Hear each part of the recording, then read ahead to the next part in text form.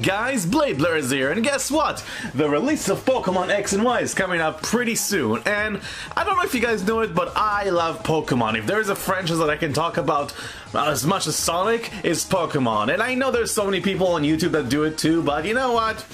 I'm gonna throw my 2 cents about the franchise as well. Now, funnily enough, one of my most watched videos to this very day is my reaction video to me finding a shiny Beldum. Let's watch.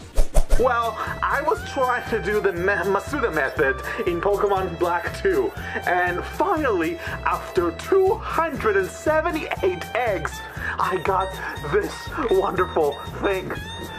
My freaking god, it's a shiny Beldum, or Beldu. And look at it now. It's a beautiful silver Metagross with a golden X. And I rated legitimately. Of course, ever since I got other shiny Pokemon, and I was really happy that recently GameStop started carrying the Gen 4 legendaries that are shiny, like Palkia and Dialga. So I really like shiny Pokemon. The prospect about finding those extremely rare colored versions of Pokemon that we know and love all of a sudden out of nowhere without any warning is such a cool concept. And I really thought to myself, what are some of my favorite shiny Pokemon?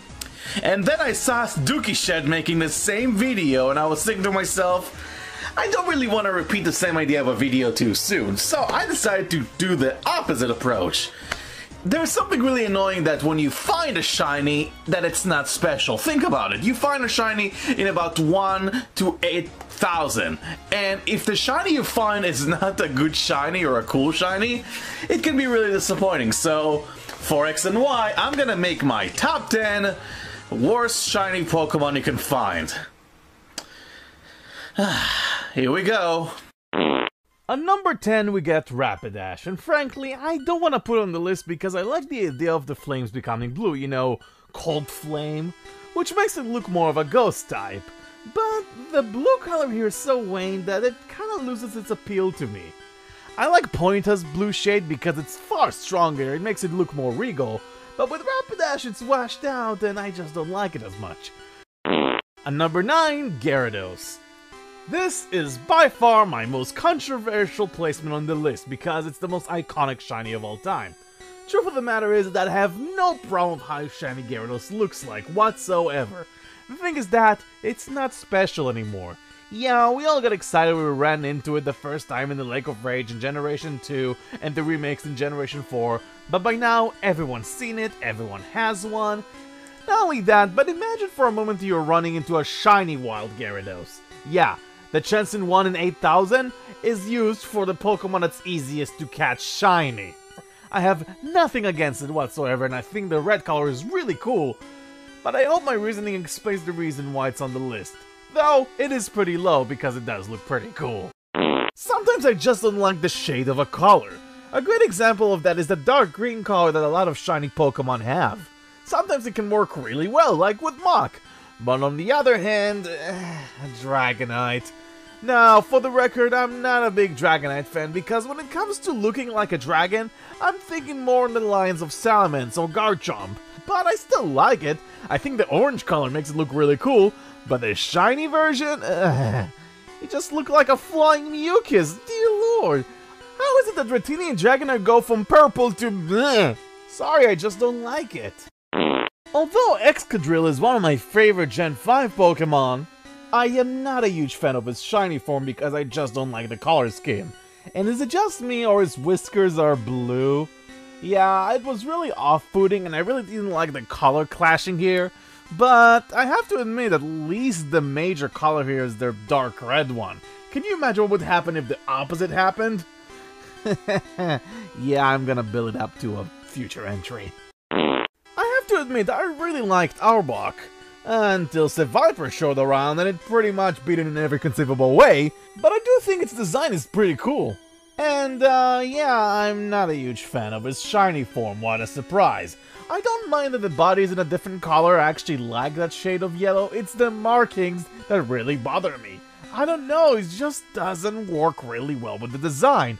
And what really bothers me too is his mouth.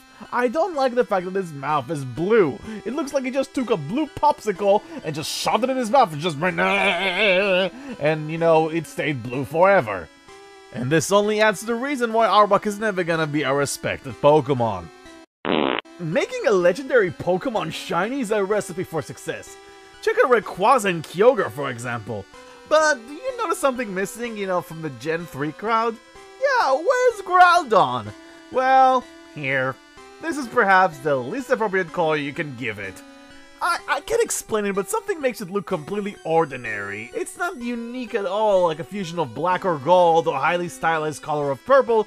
It's just snot green. Why not orange to emphasize the ability to summon the sun? No? Black maybe? No? Just snot green. Thank God it's the only Pokemon that has that color. Unless... Oh dear God, no! Of all the shiny Pokemon you could butcher, Game Freak, you have to ruin my favorite Pokemon! No, no, no, no, no, no! Who on earth thought it was a good idea to make Scizor snot green? He's one of my favorite Pokemon, and he's snot green! He should not be snot green! You know what I really liked about Scizor? The fact that he's really cool, sleek red color. And I really like all the details on his claws and make him look very fierce. But making him snot green takes that all away. Maybe they try to do something clever by making him green because Scyther used to be green. But it doesn't work with Scizor. He just looks completely lame. You know what the opposite of Shiny Excadrill is? Shiny Starmie. Originally, it had a very cool design with the purple body that it had, and the ruby in the middle, which really gave it a unique look, which is all taken away with its shiny form. The way the colors are combined here is just ugly. Imagine if you see a girl and she puts way too much makeup on her face.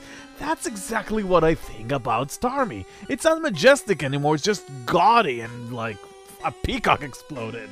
What I like about shiny Pokemon like Melodic or even Flygon is that the colors make them look regal and unique. Starmie is anything but, and I don't like it. End of story. I dedicate this entry for the shinies that came at the worst possible situation. You know what's awful? Finding a shiny Pokemon in the Safari Zone, and then knowing you only have about 10% of catching it before it flees. That's awful. But let's take it up a notch. Imagine you're starting up your journey, but you don't have a single Pokeball, and you run into a shiny. That's awful. Having shinies that use self-destruct or explosion. That's awful. But what's the worst one? Having the professor show you the first Pokemon you ever see, and it's a shiny and you can't get it. Guess what? That's awful. This is dedicated to all the people, all the brave souls that had to go through all those problems. I salute you. Whether you're from Kanto, or from Johto, or from Hoenn, or from Sinnoh, Unova, or Kalos, it doesn't matter. You guys are brave that you had to endure all that stuff, and I salute you. But believe it or not, I have one more entry that's worse than that. All the shinies I stated above, even Starmie, can be liked by at least one person since taste is very subjective. But for the #1 spot, I chose something that I humbly believe the majority of you can agree on. You see this following Pokemon? Yeah, looks pretty cool, huh? Well, guess what? That's a shiny Pokemon! Yeah, put it next to the original, you can't even tell the difference. Making a Pokemon lighter or darker can be cool if done correctly. Like with Landorus, for example, I really like the brighter color on the shiny form, but in the majority of it, all it does is show laziness and no caring whatsoever. Now, to emphasize why this is such a terrible design choice, I'm gonna give you guys an example. Let's say I'm putting a group of Charizards, and one of them is shiny. You can easily distinguish which one the shiny is. But let's say I put, I don't know, a Garchomp group. Try to figure out where the shiny is in that group. Can you? I can't! Finding a shiny Pokemon is a rare event that every trainer should partake in. But if a Pokemon you find just looks almost exactly the same and you get some cool sparkles, then what's the point? Well, that's my list. Really sorry those shinies are not exactly my cup of tea, but the majority of shinies are pretty cool.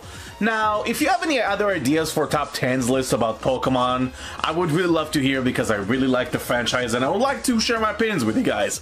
But as for the fact that X and Y are coming out pretty soon, I decided to review a Pokemon game next. So next time, it's the review of Pokemon Colosseum. And yes, I know this is the bonus disc. I do own a legit copy of Pokemon Colosseum. That's a thing, it looks pretty nice and you get a Jirachi with it. Yeah. See you next time, guys. And blah.